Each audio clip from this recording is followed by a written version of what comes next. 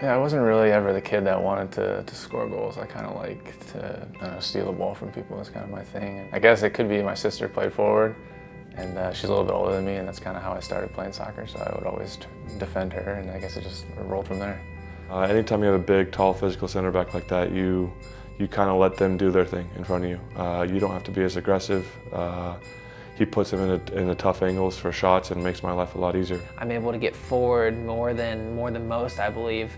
And a lot of that stems from Matt kind of being that solid guy in the back, covering when need be and covering when I can't get back. My number one responsibility for the team as a whole is to be the leader. That's what the captain is there for. I think that's what our team needs is somebody to be the leader out there on the field. You know, talking, being the example for guys to work off of. He's not necessarily the most vocal guy on the field or in the locker room, but more of a guy that leads by example. He knows when to pump us up and knows when to put together a little something to say before a game. I mean, just show the guys that you're always there for them. You got their back. You know, if they need to talk to somebody, you're going to be there. If they have a problem, you're going to be there. I feel like that's something that I try to do a lot. I think the synergy is important as a backline, especially the longer you play together, the more you kind of know each other's habits. It's kind of a subconscious thing. You don't think about it as much, but you know, like, hey, Walker's going to be here. He's going to win that ball, but I still need to cover. Or like Zach, he can win that ball, but I still have to get over to do my job. And you're not thinking about it as much like I just said, but it kind of just happens.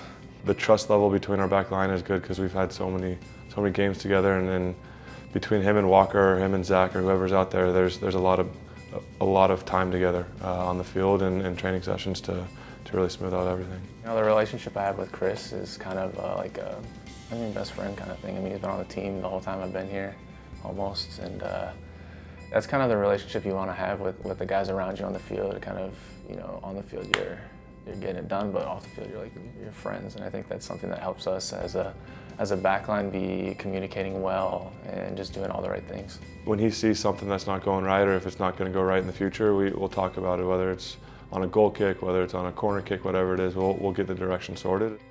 He's one of those guys that's very thoughtful and pensive, and when the words come out, you need to listen because they're important. So that carries a weight to it just in itself. They're normally really receptive. I mean, it's our job to get things right on the field, and just if I tell them something, they normally do it. And if they tell me something, they see something that's not right on my end, I'll do it right away because that's how you win games is getting stuff right.